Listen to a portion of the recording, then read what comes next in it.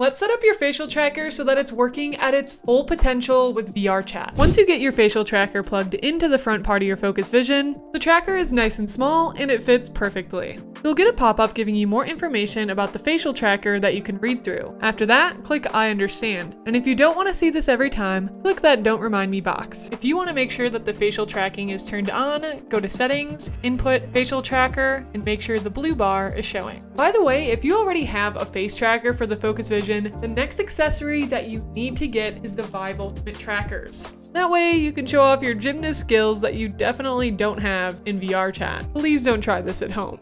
You also want to make sure that your eye tracking is working to get the full experience. For calibrating your eye tracking, go to Inputs, Eye Tracking, and make sure to calibrate. You'll then look as straight as you can forward, make sure your head is level, and let it do its thing. Then you'll stare at the blue dot so that the auto-IPD system can calculate the distance between your eyes. You can follow the blue dot with your eyes and then look at each dot here to make sure the eye tracking is working correctly. After getting your headset set up, you'll want to download the VIVE Hub online and connect your headset to your PC. So let's learn how to download VIVE Hub on Windows. We're just going to click this download for Windows, or if you have a Mac, of course, you could use the Mac download. And I'm going to go ahead and open vivehub.exe once it's downloaded.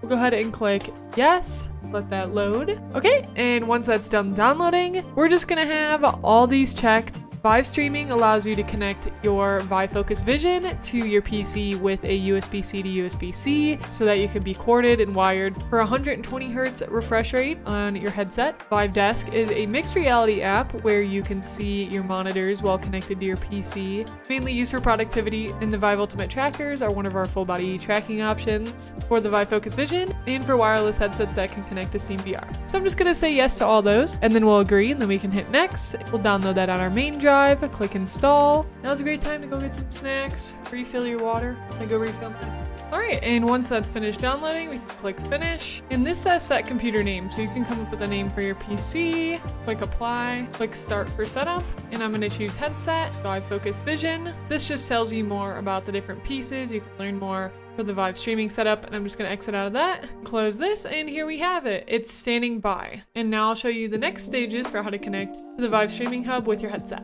One more key note is that in your VIVE hub, you want to make sure you have eye and facial tracking data turned on. This can be found in the VIVE streaming tab under input and by scrolling all the way down to the bottom. So now that you're in your headset, go to connectivity and make sure that your Wi-Fi is connected to the same Wi-Fi connection that your PC is connected to. And then you can go to library, connect computer, and make sure VIVE Hub is open on your PC. And then you should see your PC come up. Click that, and then you'll go to scan a QR code on your PC. So let's go ahead and scan that. Make sure your mouse is not hovering the QR code. Sometimes that can abrupt it as well. All right, and now you are connected. And next we'll download VRC face tracking. So it looks like the current version, it says that they have here is not working and that there's an alternative application distribution system that'll be available soon. So I assume that means that you're going to be able to download it a little bit easier in the future, but for now I'm going to show you the deeper way if you're watching this video before that has happened. Okay, so we're going to click here on the latest release on GitHub, scroll down, and we'll download 5.2.3.0 64-bit. I have it now on my desktop. Yours will be probably in your downloads. And I'm going to go ahead and create a right-click, create a new folder, and we'll just call this VRC face tracking. I'm just going to move that into here for now. We'll double click that, open that. I'm going to hold shift right click. Yours might be just right click if you're on an earlier version of Windows. I'm on Windows 10. I'm going to go to 7-zip and do extract here. Now 7-zip is a free to use open source file archiver, which you can click here and download this version to use it, or you can use whatever else that you have. Okay, now everything should be in here. We're just going to scroll all the way to the bottom after it's unzipped and open the VRC face tracking. We'll go ahead and click allow.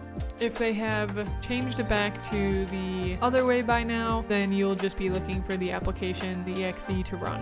Okay, and then we'll go to model registry and we'll scroll down here and we're gonna do the VIVE streaming face tracking module, select that, and then click install.